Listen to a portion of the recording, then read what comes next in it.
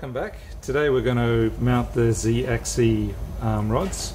We've just got some 10mm rod and we're going to cut it to length. So first step, we're just going to clean up one of the ends. So what we're going to do is hacksaw off this little end piece just to get it all the same diameter, and then we'll cut them to length. So I'm just going to go outside now and hacksaw them off and grind the ends a little bit.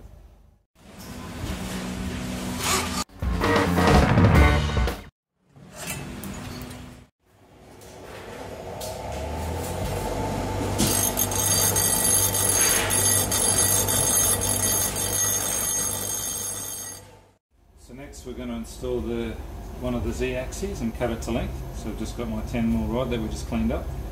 Just push it down into the printer. Make sure it's hitting the base, and we'll just mark the top just with a pen.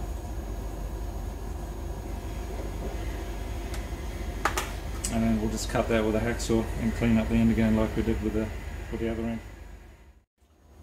Okay, so we've got both our rods cut to length, both our Z-axis rods, and we're just going to install them. So all we're going to do is just push them in.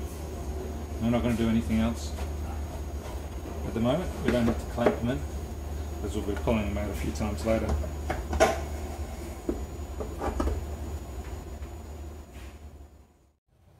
Next we're going to set up the Y-axis motors. So we've grabbed a couple of Nema 17s. And we've just grabbed some of the shorter ones because these don't need to be very strong. So the shorter they are, generally the weaker they are. And we're just going to pull the connector out. They've got a little connector on the end, and we're going to actually solder some wires onto this. So that'll be the next step. And these are the wires we're going to use. We've just got about 1 meter of network cable. This is the multi-strand stuff again, not the solid core. And we're going to twist this together, so I'll just do that now before we solder it onto that connector.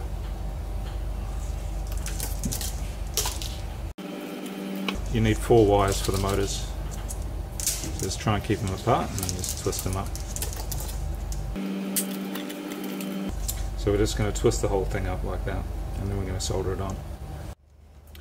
Okay, before we start soldering, we just need to check the pin out on the motor, because some of these are actually different. So what we're going to do is just use a multimeter set on ohms to measure the resistance of the windings. And usually the windings are across pins 1, 3, 4 and 6, but sometimes the middle two, pins 3 and 4, are swapped around, which is probably the case with this little motor. So we're just going to put one of the probes on the end pin and just probe the center pins. Now usually you would see, so on pin 1, you would see pin 1 and 3, you would have a low resistance under 20 ohms. In this case it doesn't, so it's probably on pin 4. So you can see we've got 13 ohms across pin 1 and pin 4, so that's one of the windings. And we'll just go from pin 6 to pin 3, that's where we expect the other winding to be. So there you go, you've got 13 ohms on that winding. So that's one winding there, pins 1 and 4, and pin 6 and 3 is the other winding. So we're going to solder wires onto those, or onto the little connectors anyway, so we can use those specific pins. So we'll do that next. So now we're going to just prep these connectors for soldering. So we'll grab the 2 connectors from the motors, and we're going to cut off pins 1 and 5, because they're not needed. Oh, sorry, not pins 1 and 5, pin 2 and 5. Don't cut off pin 1. So pin 2 and pin 5. So you can just see, so those 2 are being cut off. I'll just see if that focuses. And do the same for the other connector. So there you can see it there. Okay, so before we're going to solder, just going to strip the wires back like this one. Got a pair of wire strippers, but you can use side cutters too. So just going to strip back about 6 to 8 millimeters.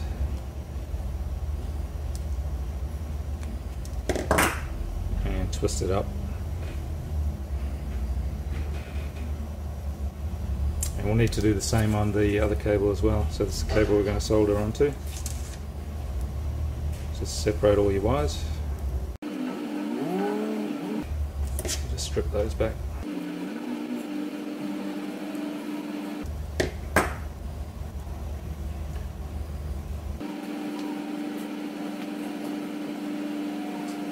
that's ready, I'll grab some heat shrink next.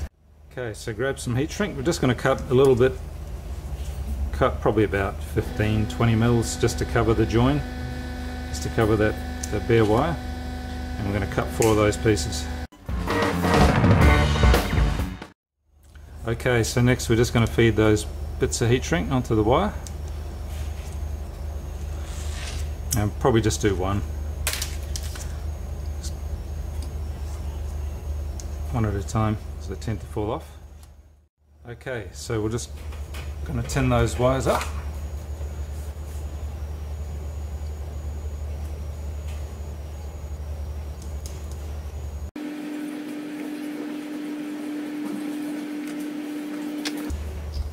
And we'll start with the orange one that we've already just prepped with the heat shrink. The heat shrink's around 3 mil, by the way. 2 mil probably would have been better. And just attach it. So the next wire, see the 2 orange wires are going to be one of the windings, so I'm going to put it across to the other side of that winding. So pin 1 and 4, and then the 2 greens are going to go on the other winding. And I already forgot to put the heat shrink on.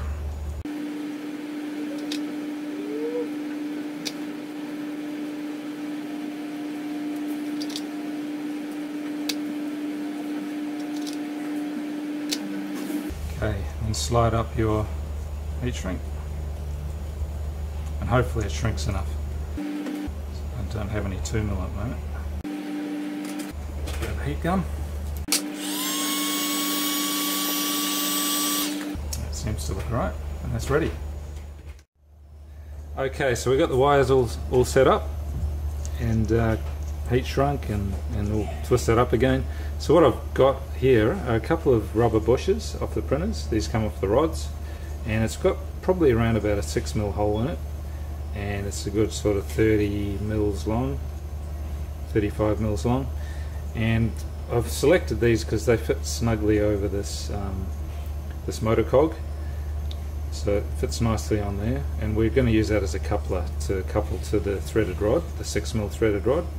So I'm not too sure what we're going to do with the other end yet, so the threaded rod's probably going to be a little bit loose on this end.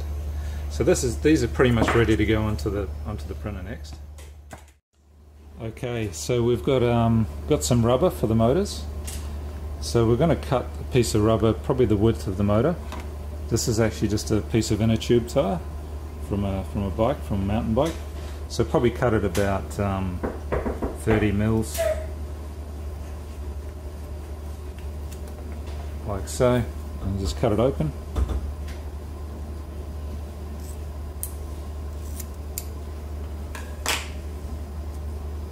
And we're just going to wrap it around the motor, like so, and just plonk it into one of the Z-mount holes on the side of the printer here. And all the rubber is supposed to do is just stop the vibration, and also just stop the motor from spinning around in there and clanking around in there. So we'll cut another piece for the other motor, and we'll move on to the next step. Okay, so we've got a 606 ZZ bearing, so it's just a 6 mil bearing, it's an internal hole 6 mil. And we're going to press that into the top of the Z-axis bracket. So just put it on there. Usually you can just push it in by hand, but if it doesn't go in easily, you can press it in with some vice grips or a clamp. So that's put in, and do the other side, and then we'll fit some 6 mil rods into it. Right, so we've organised some M6 threaded rod, and we're just going to cut that to length now. So we're just going to pop it through our Z-axis, through the bearing that we just installed, and just run it right down to the top of the motor. And what we'll do is cut it off about 10 to 15 mil above the bearing, and it'll give us a little bit of space to put a lock nut on the top. Because what will happen is the rod will actually be under tension, it'll be hanging from the top bearing. So we'll just mark it off. And then we'll cut 2 rods. Okay, we've got a nylock nut, our M6 nylock nut, and we're just going to put it on the end of the rod that we just cut. So just grab some vice grips. So we're going to hold the rod with a pair of vice grips. I'm going to hold it in a position where it's not going to damage, well, we are going to damage the thread, but it's not going to matter too much. I'm going to hold it up near the other end, and then we'll just put that nut on, probably about 10 mil.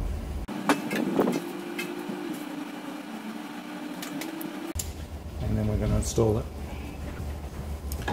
So you'll need to thread it up from the bottom through the bearing, and we're just going to plunge it into that coupling. So we're going to force it into the rubber. You need quite a bit of force. So that's it, it's installed, and do the same for the other side. Okay, so the last step is we're just going to put an M6 nylock nut on the top, and just tighten it down so it just sits on top of the bearing and just basically puts a little bit of tension on the rod. So I'm just going to grab the rod at the bottom with the vice grips, it doesn't spin, and it's going to tighten that nut down.